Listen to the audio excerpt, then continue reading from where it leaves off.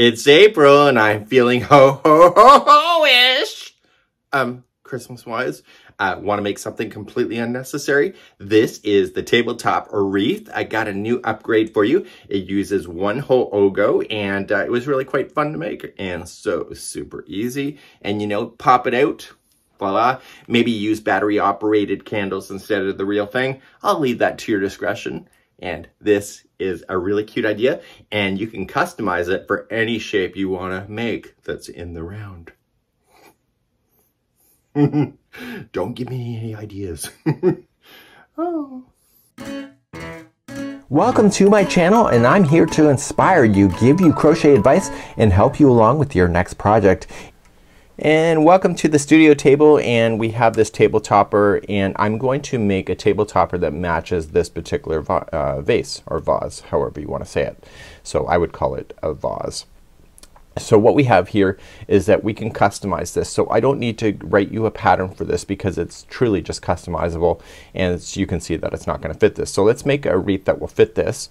Now this is the Ogo that I used. It was just a different colorway, and you can see that when you do with the Ogos it really does transition nicely. You can see that I put in a white piece here. The interior piece should be a cotton because cotton is one of the strongest yarns out there, just in case there is a fatigue in any way with the stretch, at least that the cotton yarn probably won't most likely not break on you. So without further ado, let's head right on into this because this is a really easy one today. Step one, either decide on how big you want to make this or use an item in order to measure it out. And so what I want to do is with a piece of cotton yarn, this is Lily Sugar and Cream, is that I want to wrap around and I want to leave about 1/4 of an inch extra around the perimeter here. And what I'm going to do then is just trim my yarn, and I'm going to just tie it into a weaver's knot. The weaver's knot is virtually impossible to get out, and it's also the knot that they use in the stores or when the yarn is being made. So I want a little bit of extra space, and then when I do the weaver's knot I'm just going to come in. The weaver's knot is very similar to also the square knot. You're going to pull through that, and once it's tied, this knot is virtually impossible to get out. So now that we have that information, we're just going to cut this nice and short because you can, because it's a weaver's knot. And now we have the center ring to play with. So let's put our vase aside and let's begin to play with this. So you can use any size hook that you want to play with that maybe matches the yarn that you're going to do. I'm doing Cairn 1 pound. This is a pink color, and I'm going to start off with a standing single crochet. And my goal is to circle around this ring and cover over top of the ring without being too compact. And if you go too compact, you're going to pay for the price of it later. So I want to stick my hook into the center of the candle ring that we did, or the vase or the vase ring, and you're going to pull through, and then you're going to pull through 2. So you've now just attached the yarn to the ring. So in the past I've done this with using a coat hanger, which I realize is completely unnecessary, and this is a lot easier to handle in your hands as well. So I want to just single crochet around, noticing that I'm trapping in the yarn strand as I go as well as part of the ring, and I'll be back in just a moment when I come all the way around. When you get to the knot, just jump on over it and do a good job with that, and I'll see you at the end of the round in a moment. As I'm working my way around this ring, I have to caution you, if you put way too many stitches in on this ring, every time we do a revolution we are going to be multiplying the stitch count by 3.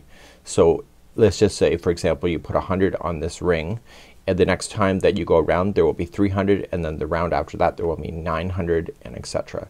So just make sure that when you're doing this you don't have to be to the point where it's completely jammed unless you really want a major ruffle to happen, like major, and it will suck a lot of yarn. So just be conscious of that. So I think I'm almost done, even though it looks like there's a little gap, and what I want to do is just take out my hook because it's just easier, and I want to follow this around and make sure that this is not twisted in any weird way. Okay, so I want to make sure everything is untwisted. So when I go to join it, it'll be a continuous revolution around. So just follow the upper, I think that's it actually. So once you have that done, just join it to the first one and recheck it to make sure. So just slip stitch and join and recheck it to make sure that there's no twisting going on. It should resemble like the fan belt of a car. Okay, and now let's begin the next round. So I'm just turning this around because I normally crochet with the product in front of the camera, not behind. Like this is what I would consider behind for your view. I always do it this way. So now that we've done that, is that I'm going to chain 1, and then every one of these single crochets that I have, I want to place in 3 single crochets itself. So 1, 2, and 3, and you'll do that all the way around for this round. And you're going to notice it's going to start buckling and stuff, and that's exactly what you're looking for to create the ruffle, and it will be starting to happen in this round. Do this. This is round number 1. Do this. This is technically round number 2. Once you're all the way around, you're just going to slip stitch then to the beginning.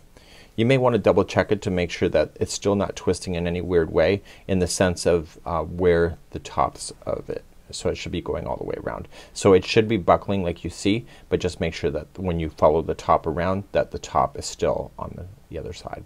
So let's begin, and let's start row number 3. In row number 3 we're going to continue our journey, and we're going to chain up 3, which will count as the first double crochet, and in the same one as the join you are going to place in 2 more double crochet. Each one of these single crochets that you placed in before are each going to get a double crochet. Nothing more, nothing less, and then you're going to start to really see it buckling up into the wreath format. So please put in 3 double crochets into each stitch going all the way around. So it'll take you longer to get around now because you're tripling your work load that you just did on the last one. So I'm coming all the way around and placing in your 3 double crochet in each. Obviously it took you a while to get around. The next one is going to kill you. The last round is like, oh my goodness, it's never going to end. But it's what it is, right? It's a great little project, and the last round is what's going to hide in anything and make it really fill out. So you're going to join it to the top of the chain 3, and you can see that the center ring is looking like this. You can see the ruffling is going on. Everything's good so far, so we think. So let's begin the final round, and it's chain 3 again, and 2 more double crochet into the same one as the join. And then each double crochet, yeah, that's right, it's going to be 3 double crochet in each. So you're going to triple the stitch value once again. It's a bit of a yarn eater, I'm not going to deny that, but this is a reusable item that you can use for your house or whatever you're going to do. You know, maybe even make them like a beautiful red for like a wedding gift, like wedding table centerpieces. Do they take that long to make? No, they're just kind of boring in that sense. But the effects that once they're done is actually worth the time, at least to my point of view. So continue along, and I'll see you at the end of the round, and I'll be right back. So I'm just coming all the way back around. I'm right at the very end, and I'm just going to slip stitch, and you can see just that last round filled everything out beautifully. I bet you were doubting that for a bit. And I'm just going to trim my yarn, and I want to weave in the ends that we have. So let's just do that really here, and then what we have to do is that we have to shape this thing so that it will get the center ring open. That's going to be permanent for you. So just take this, and I just take it to the back side, and I'm just going to go down and just capture it in some stitch work. And the best way to do this is that when you capture it, make sure that you don't change the shape of it in the sense of it tugging, and go back and forth a total of 3 times. Okay, so once you get that done, you can just trim it down. It should never fall out on you, but you can do a better job if you feel like you need to. So let's take a look at the center ring. Let's just naturally open it. I have not prepared this in advance, so if you see me struggling a bit, the struggle is real. So all I'm just doing is that I'm just opening up the center, just like you see, and just kind of looking at the outside. So if there's anything that is ruffling in a weird kind of way, you can just restructure yourself if you want to. You know, you can go up and down and around and the whole 9 yards. So you can do that. Then, and if you want it to be a little more random like a coral reef, you can do that too. Okay, so once you have that done, then you're done.